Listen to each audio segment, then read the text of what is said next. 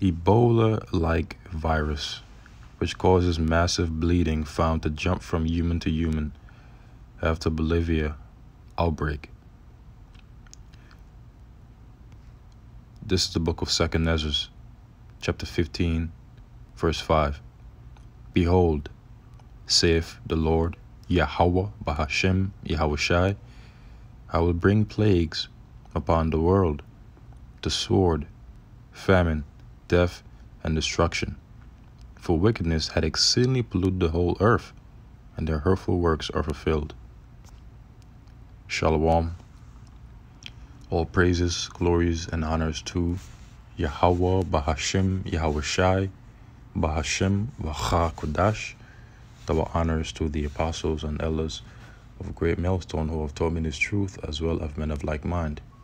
Shalom wa chasad, which means peace and mercy, to the elect of the nation of Israel, whom are you so-called Negroes, Latinos, Native American Indians, and Israelite foreigners of the seed land of our forefathers, Abraham, Isaac, and Jacob, whom are scattered here in America, which is Babylon the Great, and abroad. To you I say Shalom, and Yahweh Bahashim, Yahweh Shai Ratazah. This lesson is edifying.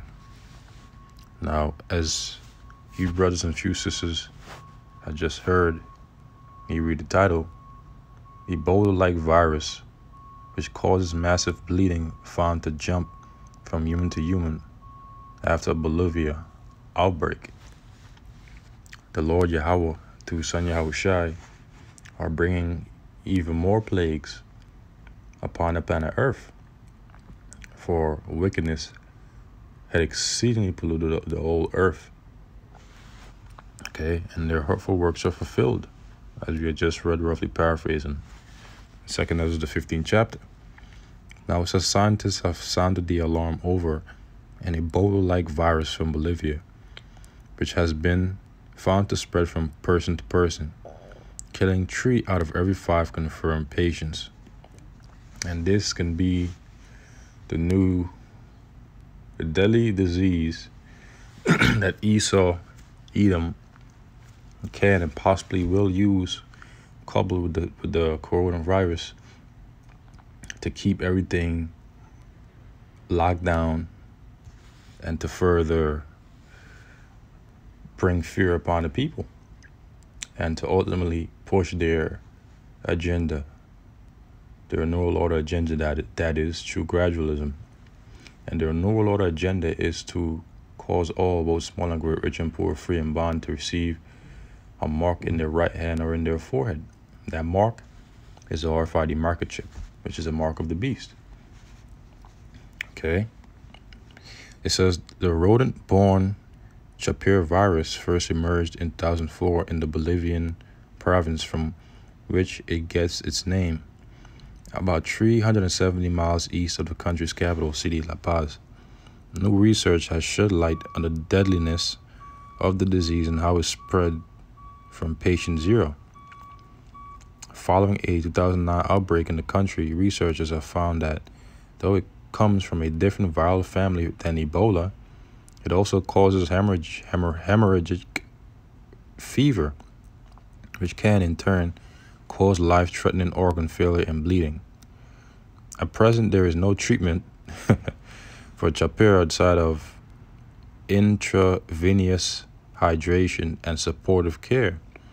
The virus causes fever, headache, abdominal pain, rash, and bleeding of the gums, and is believed to result from contact with rat urine and droppings. And these devils have conjured up all kinds of deadly diseases in their labs, man. You know, these devils are forgers of lies and physicians of no value. They're witches and warlocks. Okay. And check this out. Also on RT.com, scientists discover grappling hook, which makes coronavirus so much more infectious than its SARS predecessor. So these devils are always conjuring up something new, man, in their labs to ultimately forward their agenda. And they will do whatever it takes to do so, even if they have to shut the entire globe down through these continuous shutdowns and so on and so forth. But we ultimately understand that the Lord Yahweh through His Son Yahweh Shai are the ones that are doing it on the left-hand side of the Heavenly Father Yahweh, through the spiritual demon Satan, through these devils. Because prophecy is being rapidly fulfilled. And the next major prophecy is the mandating of the mark of the beast, which is the RFID microchip. Okay? And we are in the times that are heading up to that times. We are in the times of Jacob's trouble, the very beginning of it, which we will soon enter into the very depths of it. And we're going to see a lot more horrific things happen. These devils are going to come down having great wrath because they know that they had but a short time. And they will be like madman, sparing none, and like a flood. But the Lord will lift up that standard for the elect of the nation of Israel. It says Dr. Kathleen Kosaboom, if I'm pronouncing her name correctly, an epidemiologist at the U.S. Centers for Disease Control, presented findings from her research into a 2019 outbreak to the American Society of Tropical Medicine and Hygiene's annual meeting on Monday. A 65-year-old rice farmer was patient zero in the outbreak, who then spread the disease to a 25-year-old doctor who treated him. The night before he died, she suctioned saliva from his mouth, and then she fell ill 9 days later. Kasaboom explained. The 48-year-old paramedic who transported the doctor to hospital was the next to be infected after performing CPR on her. A gastroenterologist conducted an endoscopy on the doctor and developed symptoms 14 days later.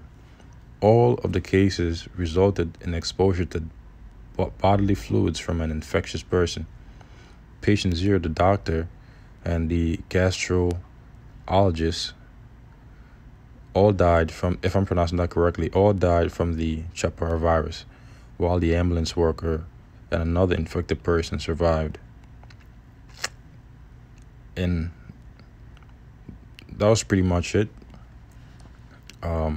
But I'll just read this last part. It says scientists now worry the virus may have been circulating in the country for years without patients having been misdiagnosed with dengue fever, a mosquito-borne virus which cannot be transmitted from human to human, unlike Chappelle. And they're going to say, oh, well, we don't know how many people travel from Bolivia to the U.S. and from Bolivia to different other countries, and how many people might possibly be infected unknowingly with this new deadly disease that's really been around for a while. So you see what these devils do and where they're going with all this, you know. So let's go back to the scripture in 2nd Ezra, the 15th chapter, and conclude the lesson. Again, 2nd Ezra chapter 15, verse 5. Behold, save the Lord Yahweh by Hashem Yahushua, I will bring plagues upon the world. The sword, and a sword is an instrument of cruelty. And the sword, pursuant to the book of Psalms, chapter 17, verse 13, is the wicked. Who is the wicked? Malachi chapter 1, verse 4, Esau, Edom, beginning with their elites. And their blessing is the sword. That is the blessing of the Edomites, the sword. Okay, that's why they have the greatest and largest military upon the earth. Okay, and they have all manner of different technologies because their blessing is a sword. Famine. We have been seeing famine happening throughout the earth. And there's going to be a great famine over here in America, Babylon the Great. And there's also going to be a spiritual famine. Okay, a famine of hearing the words of Yahweh B'Shem Yahushai. Okay, as there will be a famine of bread, lack of bread. Death. There's going to be a lot of death, and have been a lot of death as we speak this year, the year of prophecy. But things are going to only increase and get worse, for the worst is yet to come, and destruction. And all these things are on the horizon, man, because prophecy has to be fulfilled. And we have been seeing these things happening in the form of race, division, and riots, uproars of the people, and the love of many waxing cold. Okay? And there will be ultimately the destruction by way of thermonuclear fire that will come upon the land of America. Babylon the Great utterly destroying this land.